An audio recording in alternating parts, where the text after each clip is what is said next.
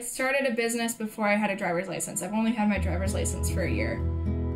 I've always kind of been my own boss, so to speak. I started out with lemonade stands when I was younger, 10, 12. Lou's was actually like my first actual real job in addition to running it.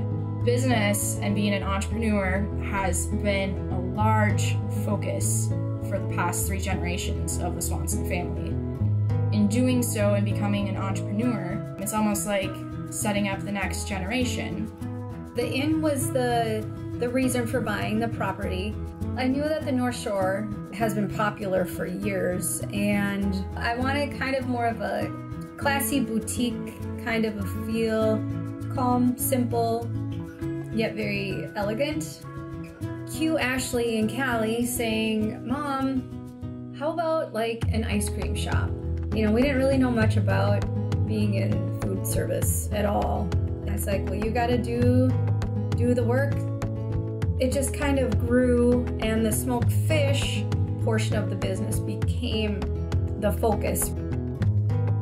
Fish is very important to the North Shore culture. Between our fish and our seasonings, we shop local as much as possible. Our whitefish, like trout and herring, are all caught from Lake Superior, and we purchase directly from local fishermen.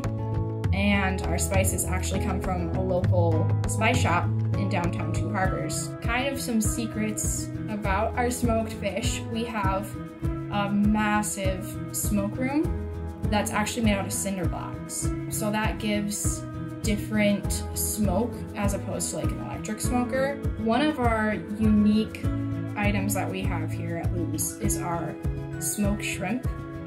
People from all over the place can't get enough. I enjoy the North Shore not only because of the natural beauty and the lake.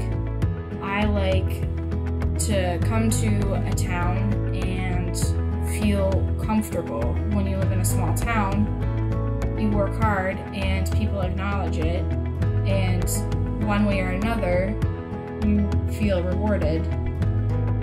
I'm Rebecca Swanson, owner of Vine and Branches Inn. And I'm Ashley Swanson, owner of Lou's Fish House. We can't wait to meet you on the North Shore.